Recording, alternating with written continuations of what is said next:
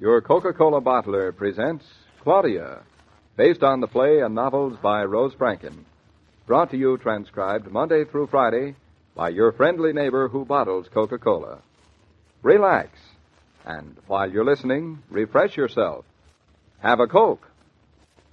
And now, Claudia.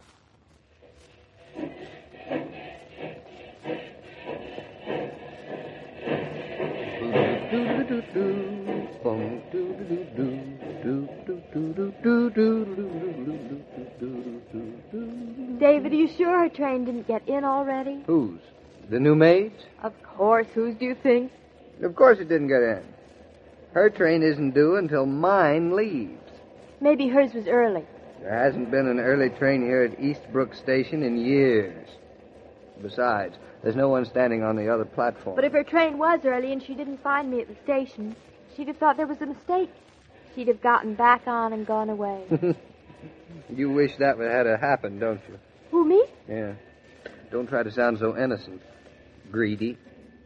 You don't want to share your kitchen with anybody else. I don't want to share my budget with anybody else. It's big enough. Besides, hiring a maid this way is so complicated. I don't see how it can possibly come out all right. Now, what's complicated about it? Well, firstly, I don't even know what she looks like. Now she's going to come and live in our house. Doesn't that make you feel queer? Not particularly.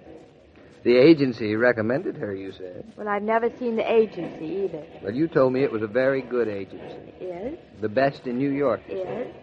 But I've never hired a maid over the telephone before. Oh, that's progress. You have to get used to it. Oh, that's progress? Mm-hmm. That's progress, all right. I should have gone to New York myself to find her. That's the whole point of having a maid. What is? To save you running around, doing a lot of things you don't have to. Especially now. Especially now. Just because I'm becoming a mother, you want me to act like a bookend? Exactly. Except that I won't make you stay on the mantel. You can sit in the chair. Thanks a lot. Oh, nothing to it. Very nice of you.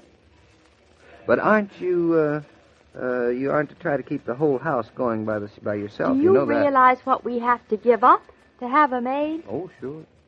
Means no caviar, no champagne. No champagne, and no new car either. That's right. And no new suits. On the farm, I won't need new suits. Oh. Overalls, thank you. But a maid costs so much money, and David, we have got to economize. We figured it out yesterday. Mm-hmm. Remember? We settled it all yesterday, too, with the baby due in 2 months. Someone to help you is not an extravagance. She probably won't be any good at all. You wait and see. I think she'll be wonderful. I only hope that she likes us. She'll probably give us finger bowls with every meal. Finger bowls are fine. Just so she gives us coffee, too. Oh, she'll probably make terrible coffee. I bet you she isn't a very good cook. What'll you bet? Then we'll live on eggs and milk and no complaints. She won't cook eggs and milk. Her specialties are probably creamed oyster plant. Then we'll just learn to like creamed oyster plant. Oh. Well, I don't see why you're being so nice to her. We are paying her to live in our house for nothing. And think how much it costs us. I'm nice to her because maids are so scarce nowadays. And darling, please make a desperate, all-out effort to like her. All out? Mm-hmm. That sounds like an order. It's meant to sound like an order. What do you think she'll look like? Oh, she'll probably look like a horse. Like a horse? Mm-hmm. Or as strong as one, I hope. Hey, here's my train. Oh. And your new maid is coming in on the other track in about 10 minutes. I'm as nervous as though I were taking a job. Well, you better go around under the tracks and meet her, darling. I'll take the car. She'll have baggage, you know. Good hunting, darling. Yeah, what train are you coming out on tonight? The 6:14. I'll be there. Goodbye, darling. Goodbye, darling, and good luck. Thanks.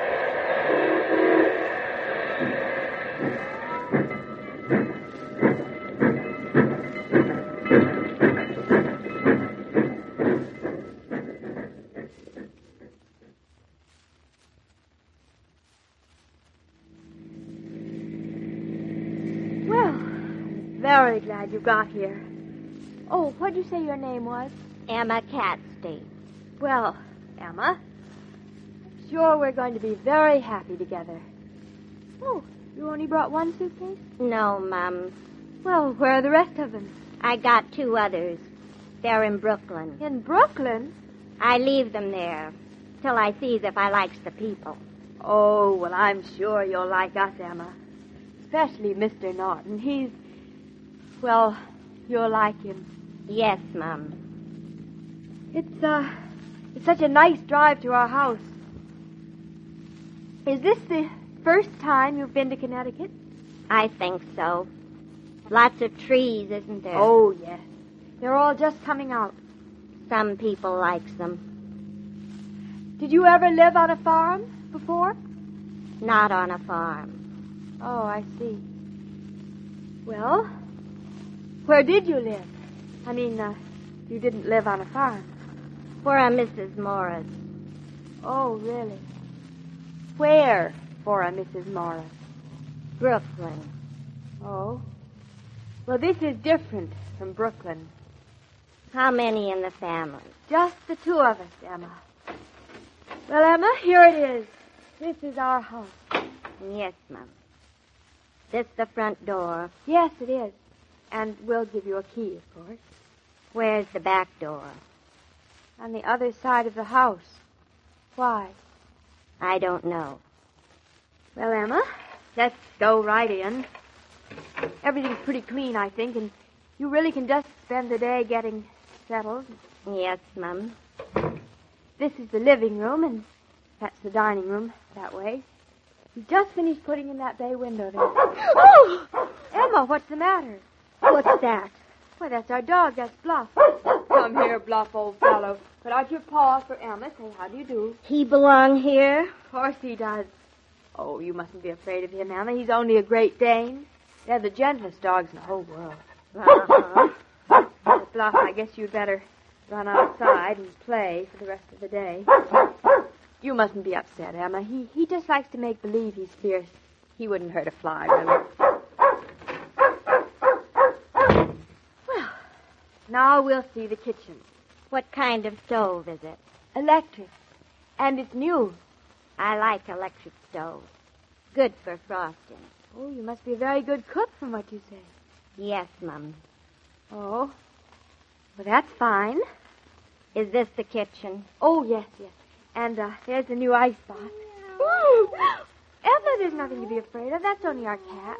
Doesn't look like no cat. Must be a country cat. Oh, no. We brought him from New York. His name is Shakespeare. He won't bother you a bit when you sit there. Cats isn't usually so bad. In Brooklyn, I didn't mind them none. Well, now, Emma, let's look at your room. We just fixed it up. It's right here down around the L. No. No what? No, I ain't gonna look at my room. But don't you even want to see it before you start to work? I don't like dogs. Oh, you'll love Bluff when you get to know him. I don't like cats. Shakespeare? I don't like the place. I don't think I'll be staying. But you said you liked the stove. I changed my mind. You take me to the station. Why, Emma, maybe you'll change your mind about that, too. I don't change my mind after I've changed it. But if you met Mr. Norton, you might. Please take me back. And please, you take him out of the way. That cat. Oh, poor Shakespeare. When David finds out what you've done, he'll never forgive you. You cat. Oh, there isn't time to have the agency send someone else before he comes back. Oh, if there only were more time.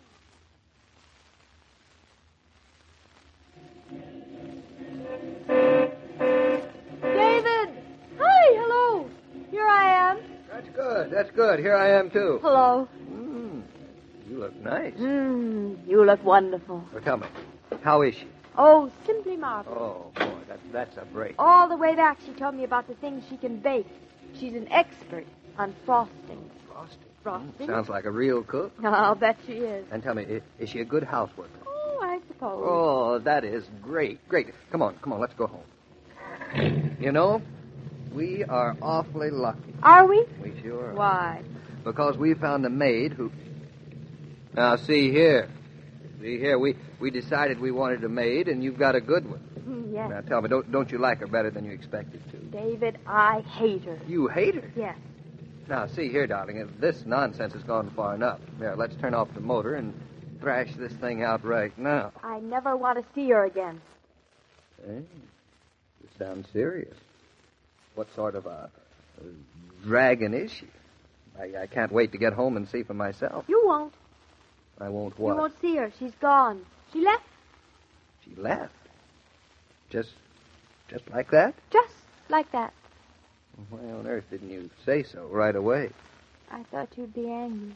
Angry? I am angry. Claudia, Yes, darling? now tell me. Just what did you say to her? I just didn't say anything to her. Bluff said something to Bluff? her. Shakespeare said something to her. Shakespeare? I said nothing at all. Then she made me take her away. Oh. Oh, you mean she doesn't like dogs and cats? Not only she doesn't like dogs and cats, but she doesn't like our house. She sounds terrible. She is terrible, perfectly terrible. But listen, just a minute ago you said she sounded wonderful. Well, I wouldn't stand for anyone in the house who doesn't like animals. And she didn't like our house She either. did not? Well, I wouldn't want anyone like that around the place, would you? Well, you said it didn't matter what she was like. I'm surprised you waited for her to leave. I would have asked her to leave before she got a chance to say anything. But we've got to have a maid, darling. Well, we don't have to take just anybody, Claudia. It's still our house. Oh, David, I love you. Of course, darling. She was terrible, but it's partly your fault. My fault? When you've hired someone who's going to do the work around the house, like a new maid, the first day you've got to treat her with kid gloves. David, I did. Kid gloves. No. You mustn't ask her to make dinner the first day. But, David... In fact, when you have a new maid, you've got to invite her out to dinner the first night, to the very best restaurant you can find. David, are you crazy? Of course. I'm crazy about the nicest maid I ever took to dinner. Mm-hmm. Dum, dum, dum, la, la, la, la, la. The hostess who goes to all sorts of trouble often wonders why her guests don't seem at ease. Usually it's because she's not at ease. The clever hostess keeps a case of Coca-Cola in the house and always manages to have a good supply on ice. Then she can turn any occasion into a party simply by bringing out a tray full of those frosty bottles and suggesting, "Have a Coke." How's your supply of Coca-Cola, by the way? Mr. King, Oh, if you don't mind. Emma Cassidy. Hello. Hello. We're all awfully sorry that you decided not to stay with the Nortons. That's too bad. Nothing against the Nortons. I just didn't want the job bad enough. That's as good a reason as any, I suppose. Living in the country with all those trees. Nope. Not for me. Maybe Claudia's going to feel like that, too, tomorrow. She likes trees. Queer. Trees aren't all she has on the farm, though. She has plumbing, and plumbing sometimes mean pipes that burst. Glad I didn't stay. Goodbye, Mr. King. Goodbye, Emma Cassidy. As I was about to say, every day, Monday through Friday, Claudia comes to you transcribed with the best wishes of your friendly neighbor who bottles Coca-Cola. So listen again tomorrow at the same time. And now, this is Joe King saying au revoir. And remember, whoever you are, whatever you do, wherever you may be, when you think of refreshment, think of Coca-Cola. For Coca-Cola makes any pause the pause that refreshes. And ice-cold Coca-Cola is everywhere. This broadcast of Claudia was supervised and directed by William Brown Maloney. And now, here's a word from your friendly neighbor who bottles Coca-Cola.